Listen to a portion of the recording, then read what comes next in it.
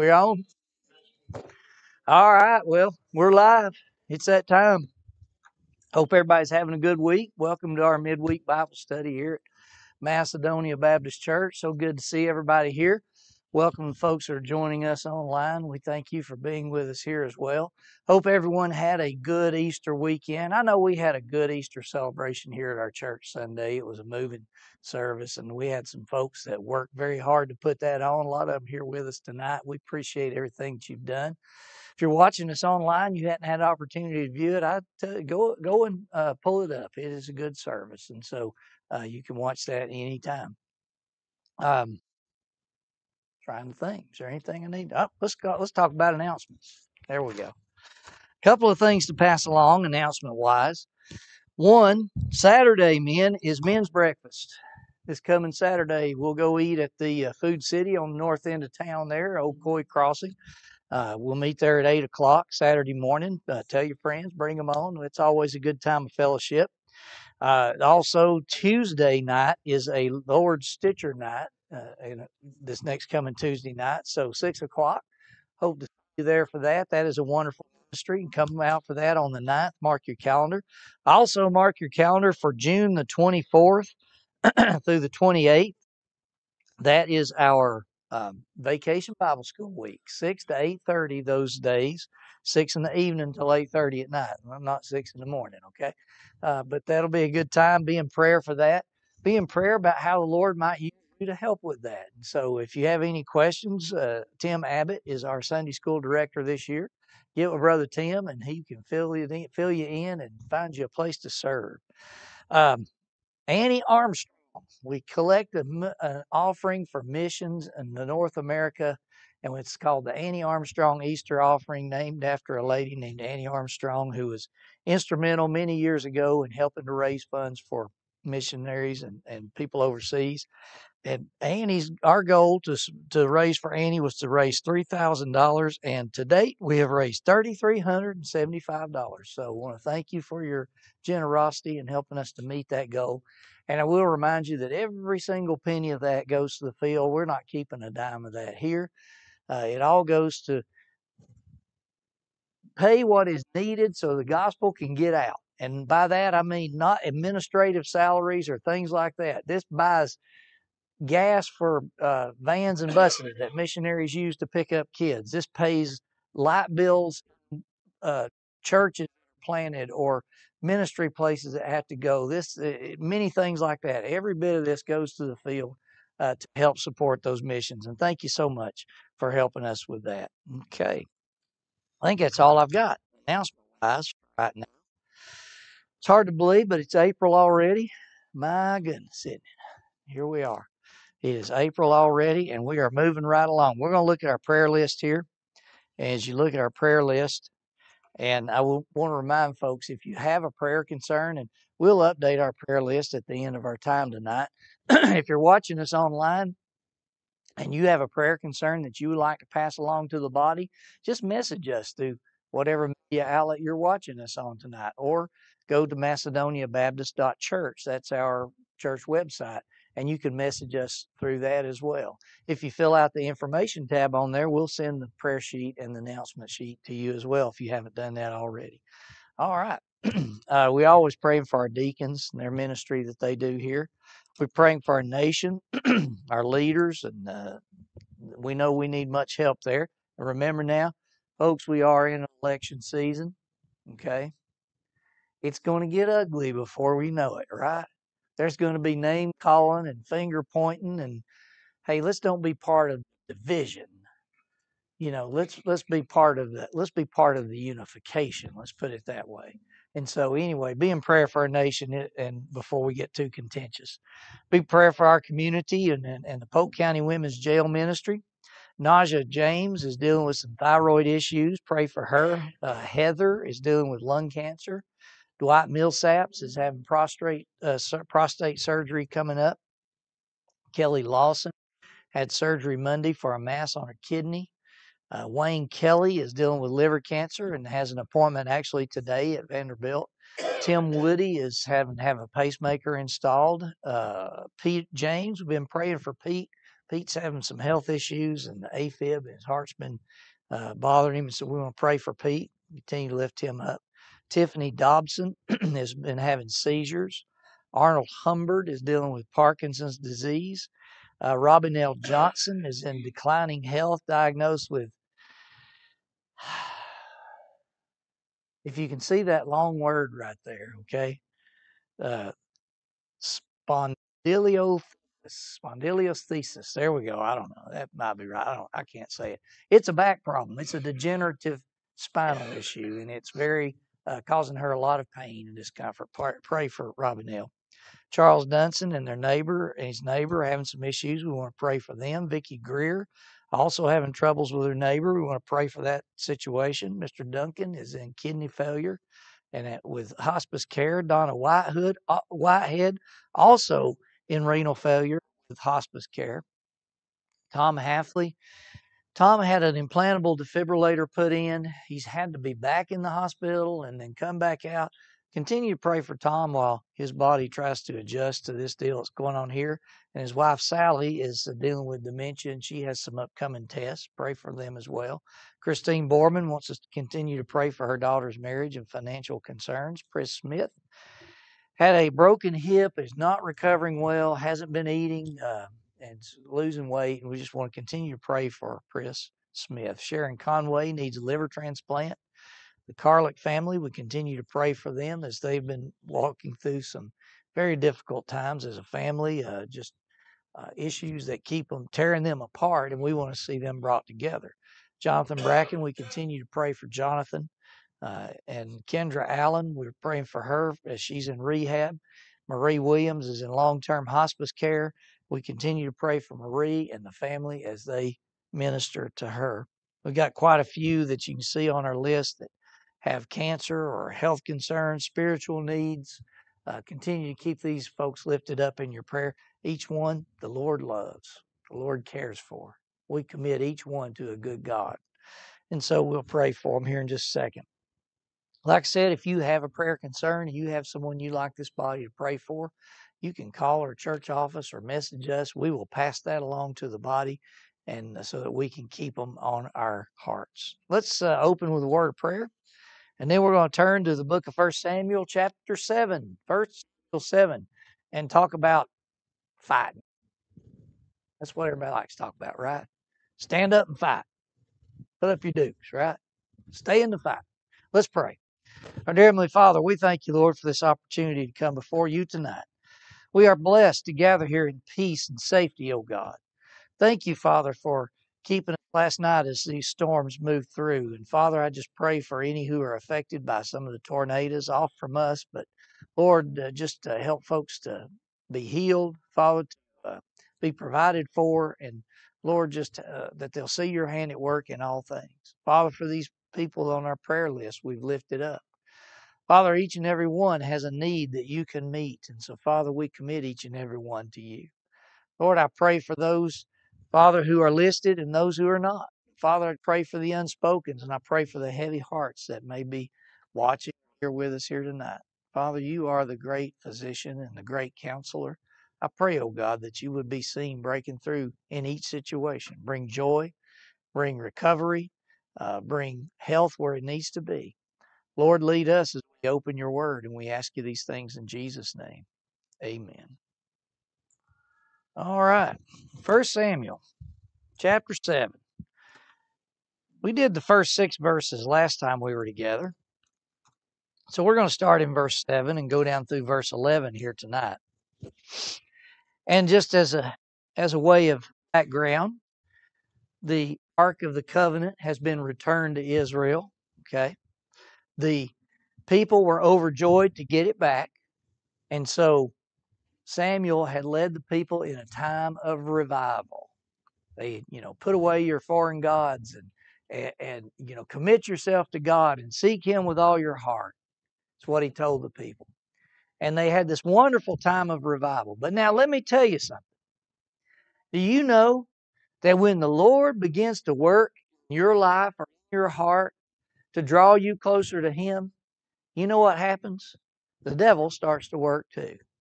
Sometimes I like to tell people, look, if the devil's not bothering you, you check. It means he figures he's already got you, you know. So a lot of times that's what he's got you if he's not bothering you. But so you would think, okay, I'm going here. It's victorious. God is with me. Life is going to be smooth from here on. There are a lot of preachers who preach that kind of thing. But that is not the Christian life. It's a struggle. It's a fight. And you know what? We are called to stand and fight, just like these Israelites we're going to read about. Look at verse 7, and we'll read down through verse 11, then come back and talk about them. It says, when the Philistines heard that the sons of Israel had gathered to Mizpah, the lords of the Philistines went up against Israel. And when the sons of Israel heard it, they were afraid of the Philistines. Then the sons of Israel said to Samuel, do not cease to cry to the Lord our God for us, that he may save us from the hand of the Philistines. Samuel took a suckling lamb and offered it for a whole burnt offering to the Lord, and Samuel cried to the Lord for Israel, and the Lord answered him. Now Samuel was offering up the burnt offering, and the Philistines drew near to battle against Israel. But the Lord thundered with a great thunder on that day against the Philistines and confused them, so that they were routed before Israel. And the men of Israel went out of Mizpah and pursued the Philistines and struck them down as far as below Beth-kar. Well, you know, if you will be dedicated to God, if you will dedicate your heart and your life to God, if you will seek God with all of your heart, you can expect to be in a fight. It's just as simple as that. The enemy is going to come after you. And he'll have all kinds of subtle ways to do it. Sometimes it might be, you know, we always think, oh, he's going to throw temptation right up there in front of my face. Well, whatever the thing that causes me to stumble, that might be part of it, okay? So that's part of the fight. But a lot of times it's even more subtle things. It's the little, the nicks and things.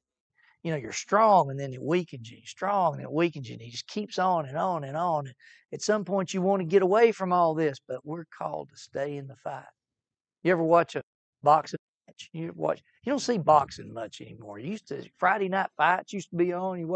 I used to like to watch boxing. I don't know what that says about me. As long as I didn't have to get up there and get beat up, I like watching two other guys go at each other and beat themselves up.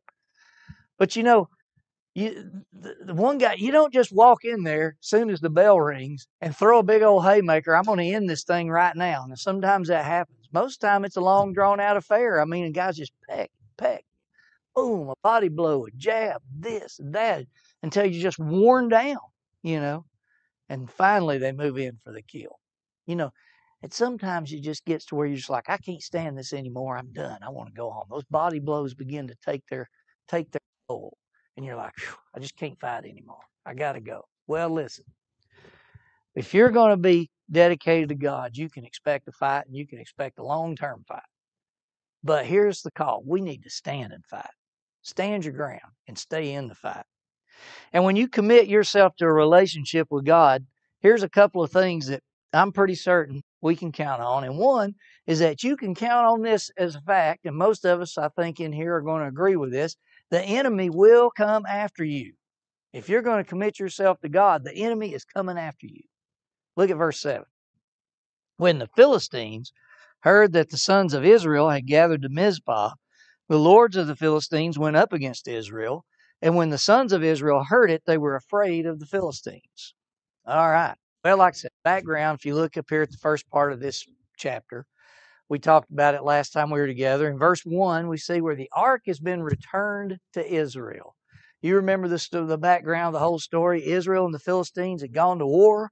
The Philistines had so completely defeated the Israelites that they had captured the Ark of the Covenant. The priesthood was wiped out. It was just a bad day for Israel. But then it became a bad day for Philistia. Because, like I said, look, God does not dwell with unrighteousness. And the Philistines took that ark and put it in their temple beside their God as a war trophy. And I hope y'all went and read the whole story, like I said last week. It was 5 and 6. And come back the next morning, there's their God fell over on his face. They set him up, he falls over again. They nail him up, he falls over again. And all kinds of bad things start happening to them. They break out with boils and tumors. The rats start overrunning their country, and they think, well, we got to get rid of this thing. And so they send it back to the Israelites. Israel is overjoyed to get it back. Here it comes. It's a happy day. Okay. And that's what we talked about last week. God, offered this redemptive opportunity for Israel. Yes, they had been rebellious. Yes, they had been sinful. Yes, God had, so to speak, turned his back on them for a time. But God, when he commits himself to his people, he does not abandon them completely.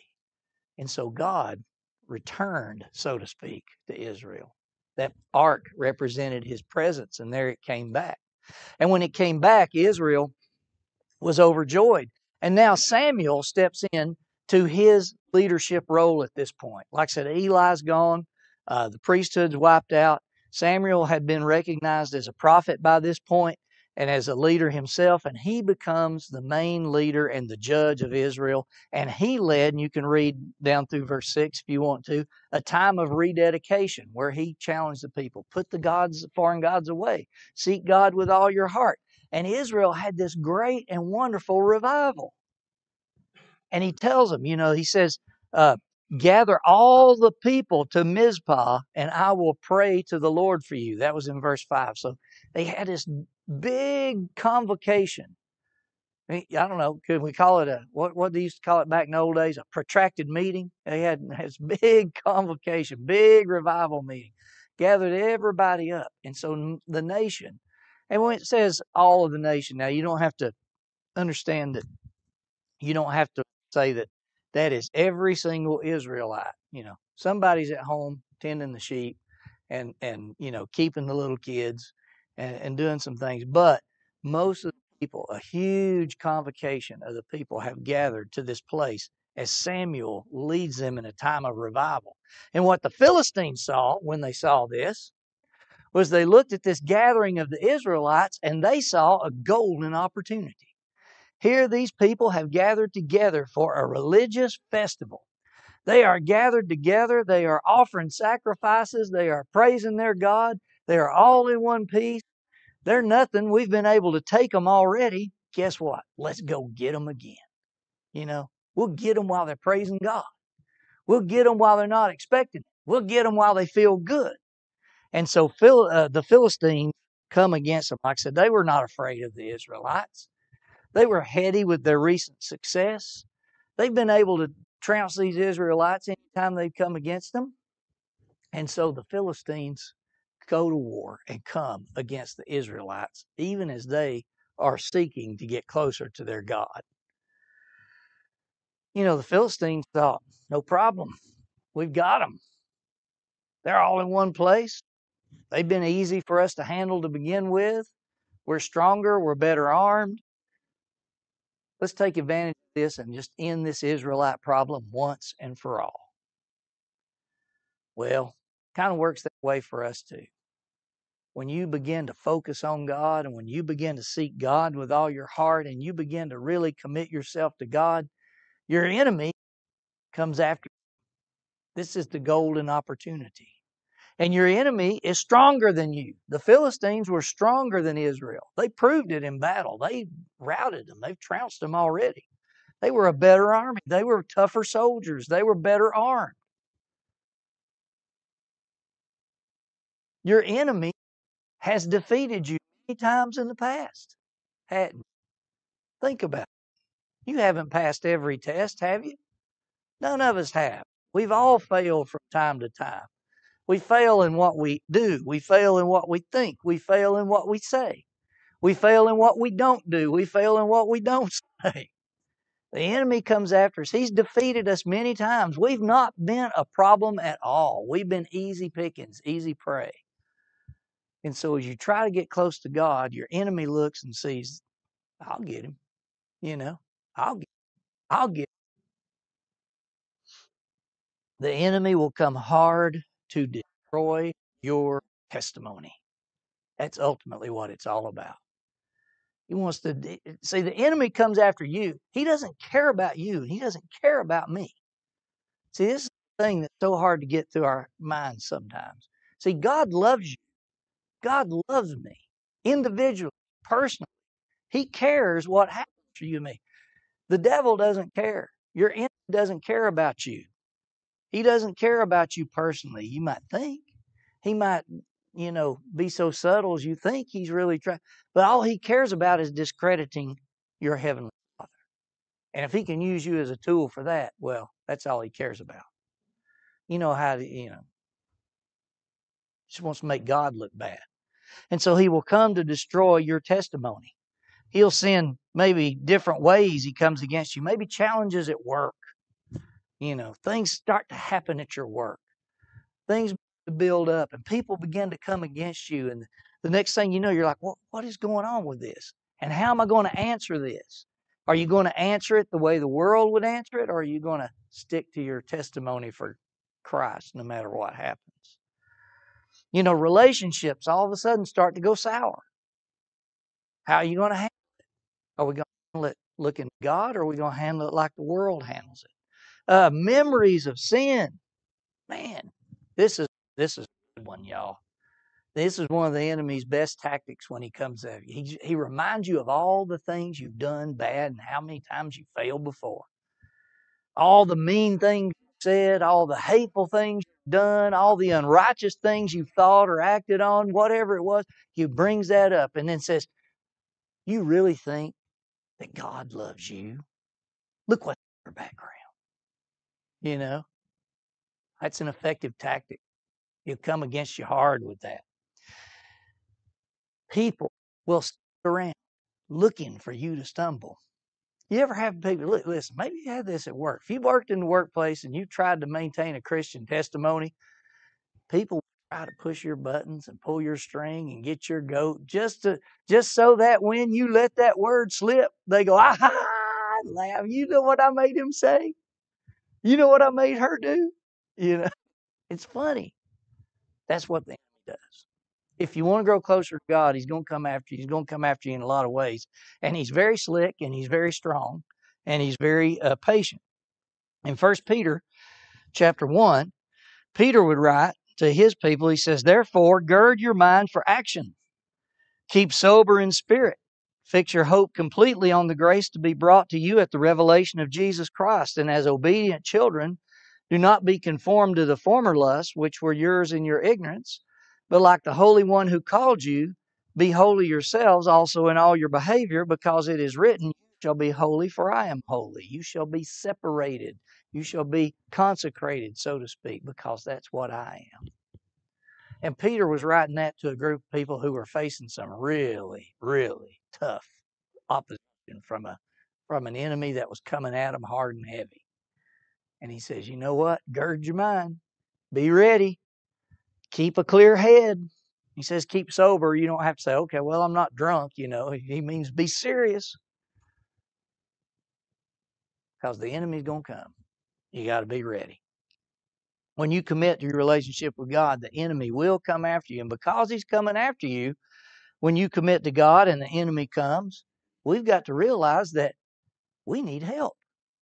If the enemy's coming after me, I need help.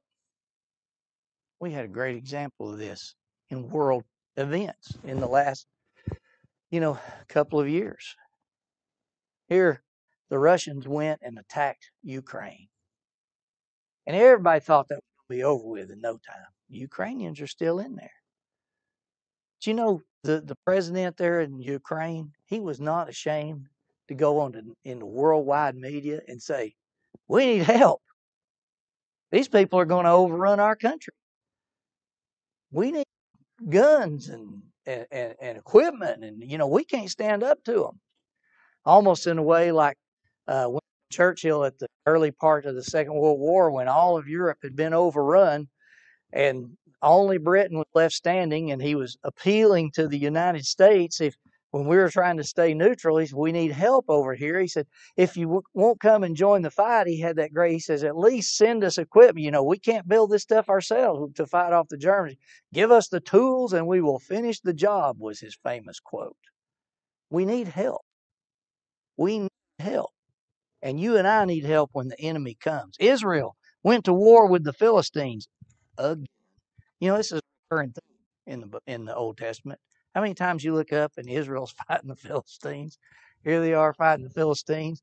King Saul's going to come along later. Guess what he's going to spend most of his kingdom doing? Two things: chasing after David and fighting Philistines. I mean, eventually the Philistines are going to kill him. David's going to become king. Guess what he spends most of his time doing? Fighting Philistines. I mean, this is a constant thing. They're always at war with each other. But here they had gone to war. The Philistines were coming again. They have just lost a terrible conflict with the Philistines. God had given them over, and they're fixing to have to go in again, and they realize that they can't stand up. You know, it went badly for them the last time. And so they asked Samuel to intercede for them. I love that in verse 8 and 9 where it says, the sons of Israel said to Samuel, do not cease to cry to the Lord our God for us, that he may save us from the hand of the Philistines. And Samuel took a suckling lamb and offered it for a whole burnt offering to the Lord. And Samuel cried to the Lord for Israel, and the Lord answered him. They knew they needed help. So they looked out there, and the Philistines came against them. And Philistia was a stronger, better armed country. They were wealthier than Israel, especially at this time. They were more unified than Israel at this time. We think of Israel as a a nation because we have this idea of modern Israel, one nation, and they're unified. Wasn't the case at this time. This is the period of the judges. Each tribe is its own individual nation, so to speak.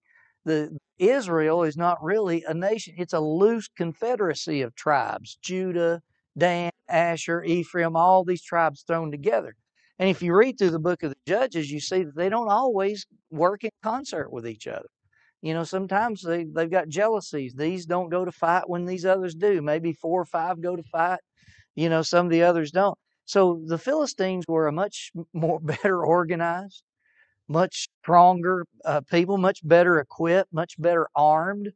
It's interesting when you read the histories of the back and forth between Israel and the Philistines. The Philistines lived down along the coastline. The Israelites lived up in the mountains, okay, around Jerusalem, up there in the hills. And there's these sort of foothills in between the two, which is kind of like the country we have right here in our little part of the country here in Bradley County. Nice rolling hills, fertile farmlands called the CCLI. And that's what they would fight back and forth over. The Philistines and the Israelites both wanted it for the same reasons. It was good farmland, you know. And so when Israel was strong, they'd control it. When Philistine was strong, they would control it. And so here they are at this point. The Philistines are in control of all of it. But when the Philistines were up, and they would be many times, they would try to keep the Israelites down. They would make the Israelites serve them. One of the things that they did to the Israelites, by saying how the Philistines were better armed, they would not allow any blacksmiths in Israel. There were no Israeli blacksmiths. You know why? So they couldn't make weapons. That's a whole nother thought. You know, we don't want to get down a political wormhole with that one. But we'll disarm them. They can't make axes and hatchets and swords if they don't have smiths. And so they didn't allow them to have blacksmiths. If you were an Israelite farmer and you were plowing and you needed a plowshare for your plow, you had to take it to a Philistine town and get a Philistine blacksmith to fix your plow or to fix your pruning hooks or to fix any kind of implement like that you used on your farm so that Israel couldn't turn them into weapons. So here the Philistines were better armed, better organized, ready to go to war. Israel realized this and at this point said, we need help. And they got Samuel and they said, pray for us. Pray for us. Cry out. And I love what they said. Look how they said it in verse 8. Do not cease.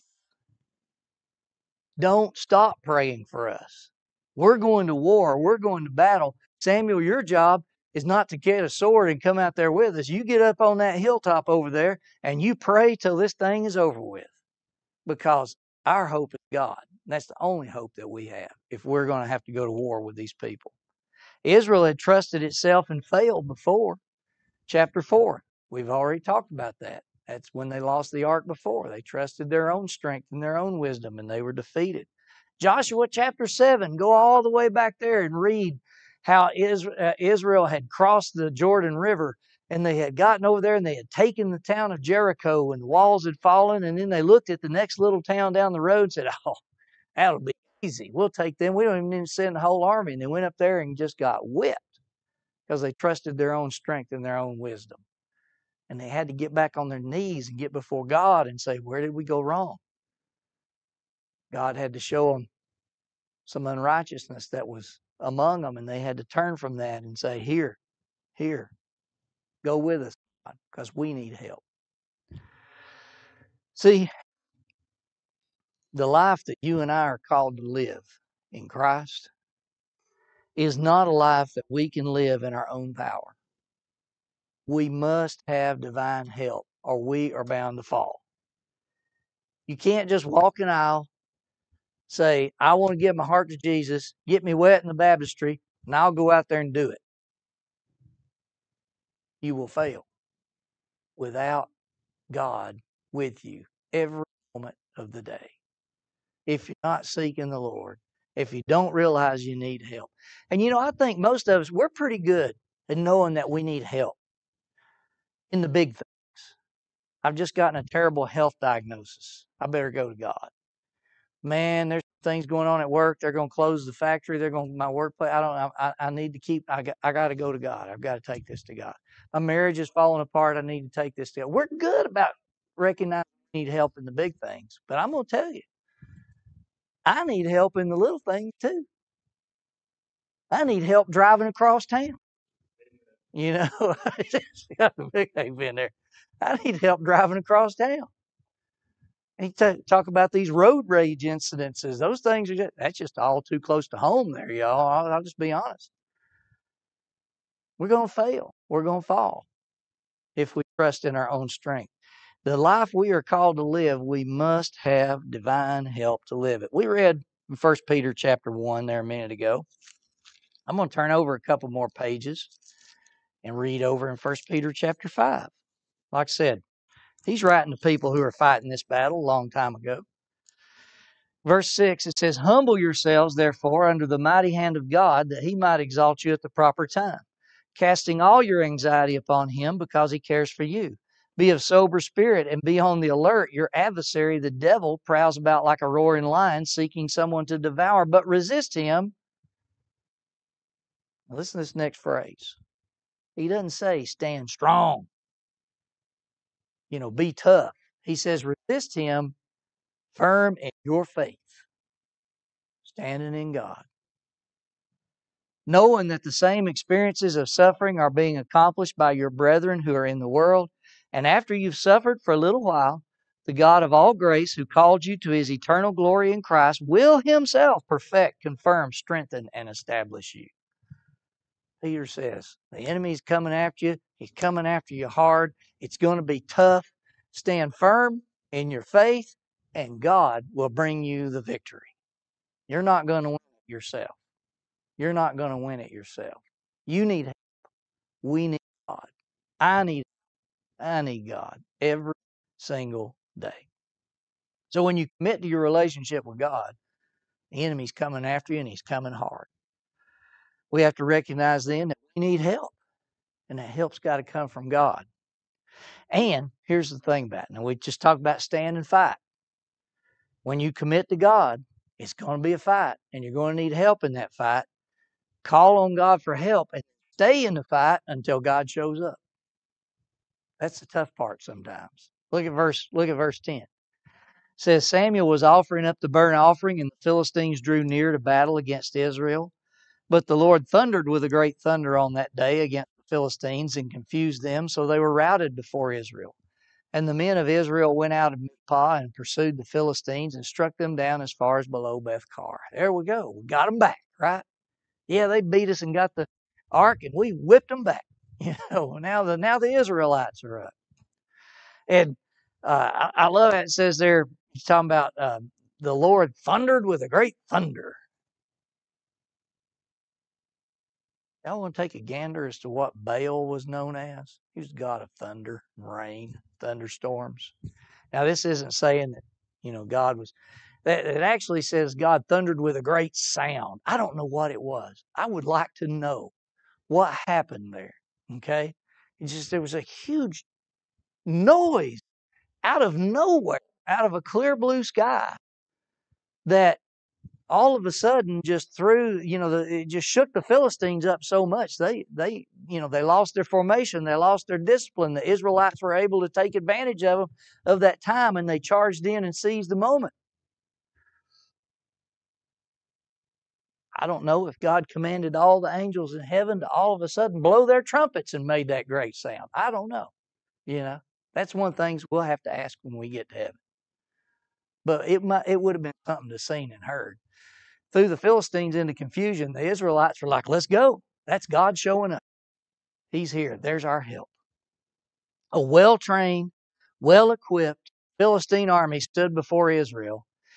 And Israel stood before them in their sort of loosely organized, almost militia type army that they had. And they held their line. Samuel prayed and ministered. And then all of a sudden, God divinely interceded and enabled Israel to rout those Philistines. Israel had to stand there and look at those tough Philistines getting closer and closer. What did it look like as the Philistines were marching, The Israelites standing there, looking back here. Samuel's still praying. Okay. Samuel's still there? Yeah, he's still there. Okay, we're going to stand. Did Samuel leave yet? No, he's still there. Okay.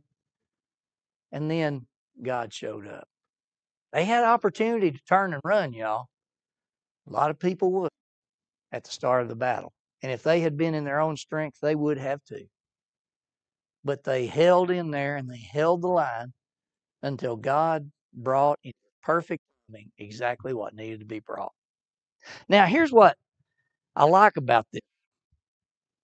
We could have read there that it says that Israel stood there, lined up, Samuel prayed, and then God just sent a lightning bolt and struck all the Philistines dead and left them laying there. The Israelites didn't even break a sweat. But that's not what happened. See, sometimes God wants you to be active. He wants you to learn you can trust Him in the fight. Don't run from the fight. Stay in the fight because you can trust Him in the fight. And all God did was made some humongous big noise that so disturbed and confused and disoriented the Philistines that it gave the Israelites the opportunity they needed. And they didn't waste the opportunity. They jumped on it. I'm reminded of, they were active, but God was the difference. Yes, Israel had to go in. They had to fight. They had to be there. They had to go up. But it was God that was the difference. I'm reminded of one of my favorite quotes of all time. In this guy's a controversial historical figure. You'll read about the English Civil War back in the 1600s, and the most successful commander of the English rebels, who would later become sort of the dictator of England himself after they had executed the king, Oliver Cromwell. Oliver Cromwell had a famous quote. Oliver Cromwell was a Puritan. He was a very devout man, and he was a leader of these Puritan forces. And this very devout Puritan man who was regular in prayer himself would encourage his soldiers by saying, "We're going into battle. Trust God and keep your powder dry." I love that quote. Trust God and keep your powder dry. Because we're not going to stand by. God wants us to be active. Cromwell wasn't saying that. It's like, just in case God doesn't work, we need to help God out. No, he said, we've got a part in this fight. We trust God to see us through the fight, so we're going to stand in here and fight. And sometimes I think this is where we fall down. We say, I'm going to pray to God, and I want God to do it all for me. Well, God wants us to be in there, getting knocked around a little bit. It's okay if we get bloodied a little bit. It's okay if we take the slings and arrows of this world, because that's going to bring Him glory. If we are loyal to Him during it, we trust God and we are active. Trust God and get in there. Stay in the fight and do what He's called us to do. Jesus told His disciples this very thing on that Last Supper. You read it in the book of John. You know, he's sitting there and He's passed the cup. They've had the bread. They're all sitting there enjoying this Passover Seder. This is the heights of the disciples' mind of the ministry. Everything going along swimmingly. Jesus is about to be the Messiah on the throne. They didn't know He was about to be arrested in just a few short hours and going to be hanging on a cross. Okay. But He told them while they were eating. You know what He told them? He didn't tell them, it's all going to be hunky-dory for you guys. You guys are going to change the world. You guys are going to do... No, He said, in this world you will have trouble. This world hated me. It's going to hate you too. It's going to be tough. You're going to have problems. But, He said, take heart. I have overcome the world. The world's going to give you trouble. But I've overcome the world. You get out there and carry my gospel in my name. Go carry it. I'll take care of the rest. And that's our goal. There's a war coming for our hearts, souls, our families, our community. Our job, our calling is to hold the light of Christ in this ever-darkening world. The enemy's going to come against us. He's going to come hard. We're going to have help to stand firm, but we need to stand. And we keep standing, God will show up. Nothing that He plans will ever fall short. So be faithful. The life we're called to is spiritual warfare. And it's not for the weak. That's one of the knocks against Christianity, you know. Tough guys don't like to be Christian. That's for girly men, you know, they'll say. You're like, they don't understand what this Christian life's all about. You can't be weak and live it. You got to be strong, but you got to be strong in the Lord. You got to be strong in the Lord. That's the difference. Yes, we'll be active, but it's God that makes a difference. And so we're going to look to Him. So stand and fight. We'll stop there here tonight. And we'll close up here with a word of prayer. And as we go off from this part of our Bible study, I want to remind the folks watching us online that we're going to be back together 9 o'clock for Sunday school, okay? 10 o'clock for our regular service. Hope you could join us in person. If you can't, we do understand. Join us on whatever media outlet easiest for you to access us on, that you're watching us on right now at those times. If you have a prayer concern or a comment or some feedback, we would love to hear it. Just message us through whatever you're watching us on or through our website at CCLI.church or call the church office at 423-479-1713. Hope Men Breakfast, Saturday morning, 8 o'clock. If you're watching us online, you are welcome to. Come on over. And you don't have to be a certain age, okay? We take men from, if they have to be carried in a stroller, those men, because they're going to be men one day, you know, all the way up to, if, I say it this way, if they have to be carried in a stroller or pushed in a stroller, we'll take them. They're all welcome, okay, from whatever age. All right, let's close the word of prayer. Our dear Heavenly Father, we thank you, Lord, for this opportunity to come before you again. Father, we just love you so much, and we know, Father, you've called us, Lord, to a difficult fight. But Father, we know you've not called us to win it. Father, that's for you. Help us just to be faithful, to stand firm, stand our ground, and to see you at work. I pray for each person here and watching this, Father, that they will see you at work in their life, Father, in the days ahead. And we ask you these things in Jesus' name. Amen. Thank you. God bless you and good night.